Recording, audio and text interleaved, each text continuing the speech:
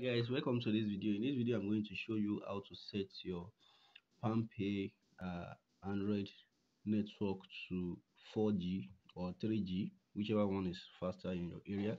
So, but it's better to use 4G on your POS. But in case you don't have 4G in your area, but it's only 3G you have, so in this video, I'm going to show you how to switch to that. So, what you need to do is to come to the setting right here, settings. Then you see this more, click on that. Then you see cellular networks, click on it. Then here you see preferred network type, click on that.